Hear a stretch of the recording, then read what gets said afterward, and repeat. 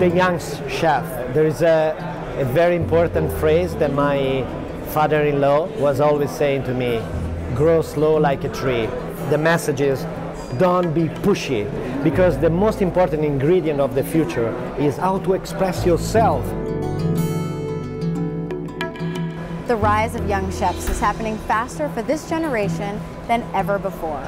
So we came to the Pellegrino Young Chef competition in Milan to talk to the contestants and judges about stepping out from the background.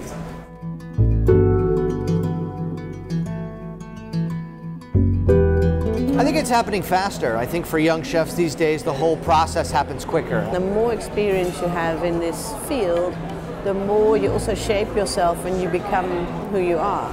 They're representing food, they're representing farmers, they're representing ingredients, they're representing regions. That means a lot of respect, that means being humble. It also is a burden for young culinarians to have patience and realize that these things don't happen overnight.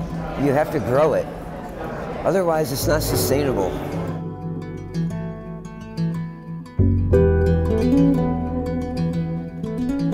You have to work, you have to learn, you have to keep an open mind. We have to give time. You have to learn as much as you can from people who know, and then there has to come a point as well where you have to be confident enough to step out and do your own thing.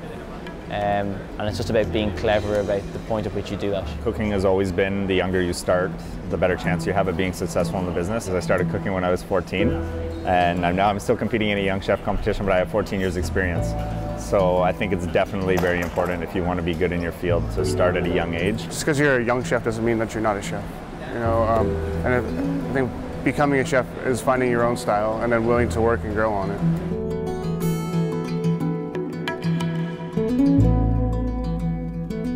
You know, when I got started, it was more like, take your time, go slow.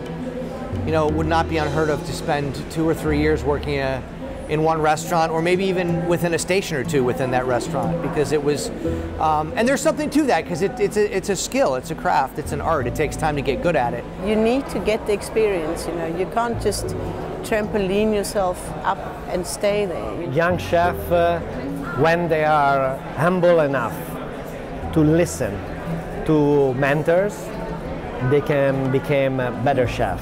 Collectively now, the culinary world and gastronomy has changed so much. We've all become more conscious of the fact that we need to make it more professional by mentoring, by teaching. There's always more. There's always people that are more talented than you. So stay humble, most importantly. It's not the end, it's not done. It's just a continuation for my future goal.